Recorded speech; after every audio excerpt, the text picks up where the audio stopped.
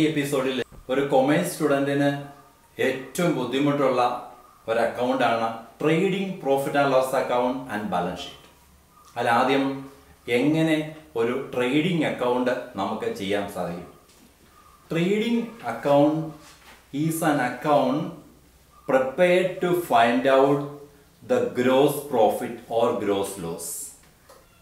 Trading result കൊണ്ട് ലാഭമാണോ നഷ്ടമാണോ ഉണ്ടായിരിക്കുന്നത് എന്ന് കണ്ടുപിടിക്കുന്നതിന് വേണ്ടി പ്രിപ്പയർ ചെയ്യുന്ന ഫൈനൽ അക്കൗണ്ടിലെ ഒന്നാമത്തെ അക്കൗണ്ടാണ് ട്രേഡിംഗ് അക്കൗണ്ട്.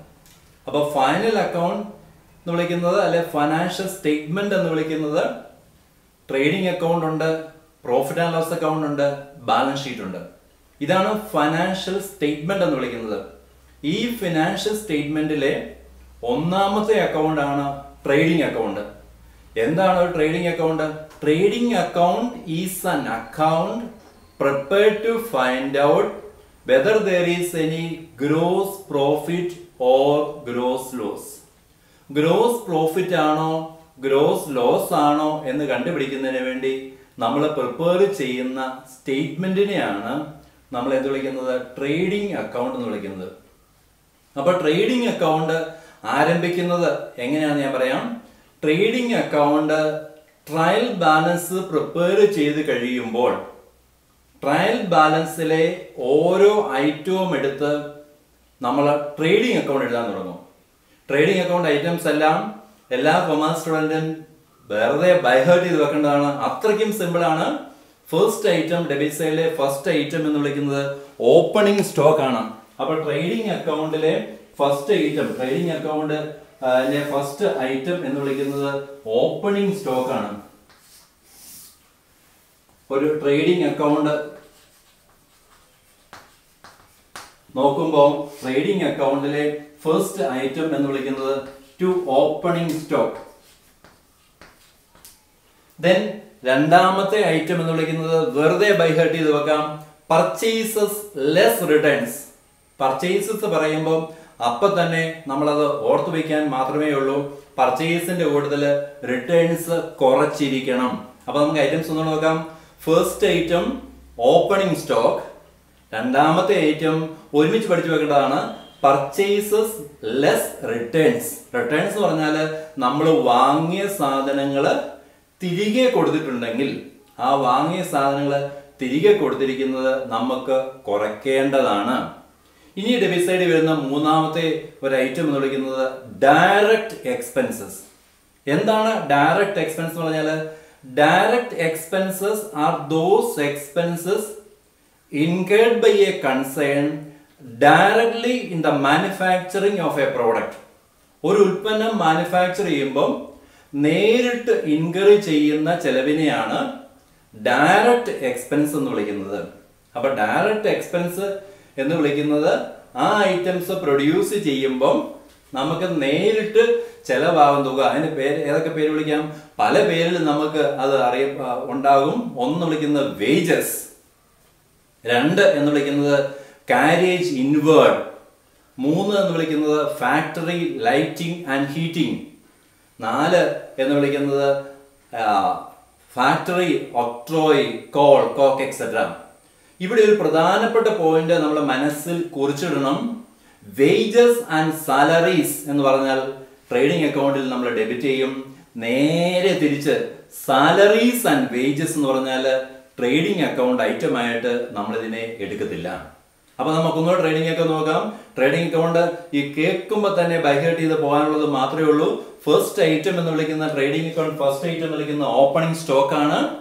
രണ്ടാമത്തെ ഐറ്റം പർച്ചേസസ് ലെസ് റിട്ടേൺസ്.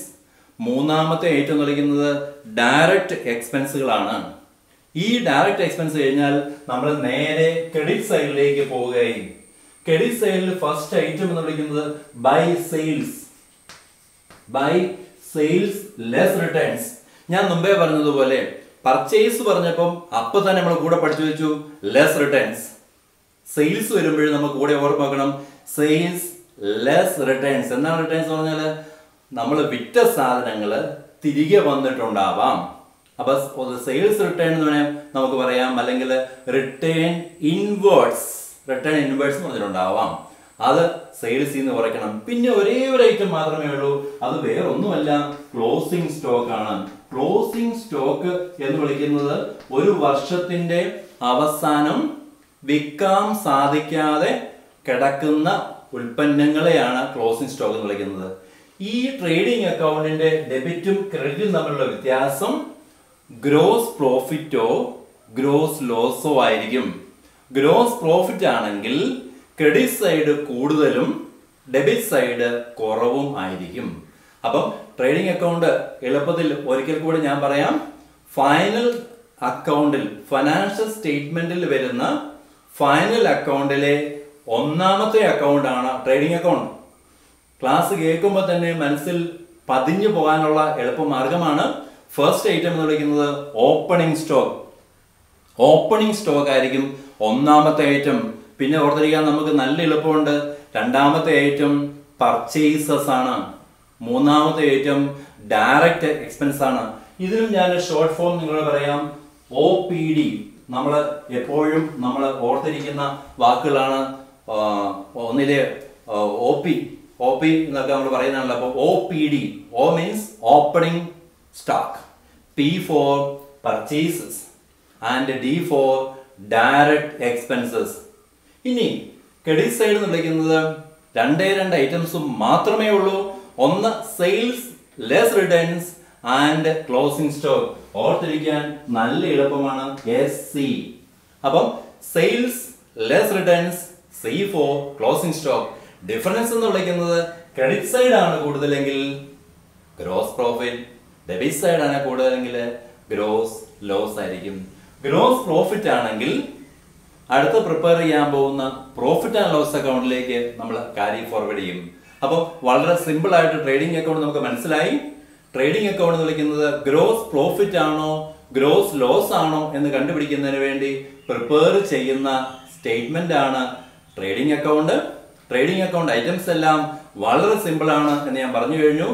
അത് ഷോർട്ട് ഫോമിൽ നമുക്ക് ഓർത്തു വയ്ക്കാം. OPD ആണ്, opening stock, purchases less returns, then direct expenses, then credit side SC ആണ്, sales less returns and closing stock.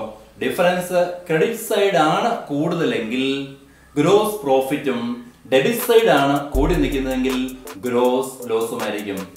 നിങ്ങൾക്ക് വളരെ എളുപ്പത്തിൽ ട്രേഡിംഗ് അക്കൗണ്ട് മനസ്സിലായെന്ന് ഞാൻ വിശ്വസിക്കുന്നു. നന്ദി.